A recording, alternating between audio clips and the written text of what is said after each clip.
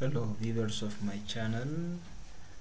Today I have brought you one very important video which may help you in solving one issue. The issue was a couple of minutes ago I updated my PC, and during that time the brightness has stopped working. That means I couldn't increase the brightness of my PC, and also I couldn't decrease it. That was a real problem that I faced, and finally I got one important trick which solved my problem. And now I want to share this video with you so that you can solve your problem if you have faced similar problems that I did. So now let's go to the trick. Actually it is not complicated, it's very simple. It doesn't ask complicated steps, but you can easily fix this problem simply by following very simple steps that I show you. So first what you do is go to search menu and type Microsoft Store.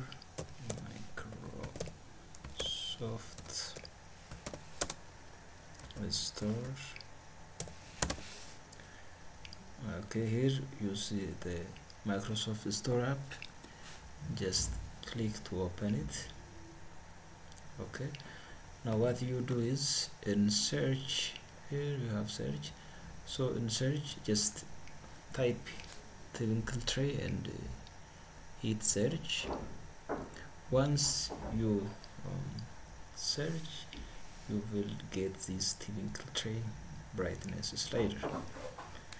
Now the next step that you do is you simply open this app and install to your PC. This very doesn't need any kind of activation or any other special issues. It can be simply installed without special preconditions, so you can easily install it. Just open it and you can easily install it. Since I have already installed it, and just let me open and show you what you do once you have installed it. Now if you install this Twinkle Tray into your PC, it will come in your taskbar like this. And so the next thing that you do is right click on this icon, that is Twinkle Tray. Right click on it and go to setting. And setting, actually you have general, monitoring setting, and you have a lot of settings. Time adjustments, you can change the settings according to your specification, but for this purpose I only change hot keys and shortcuts. So come to hot keys and shortcuts here. If you want to increase brightness, you can put any number here. In my case I used number 3. You can use any number. You can use number 5 if you want. You can use number 5, or you can use here. You can use here number 5, or you can use any number 5, or you can use any number you want. But I used number 3 here, and in order to decrease brightness I used number 2, and you can use any numbers that you want.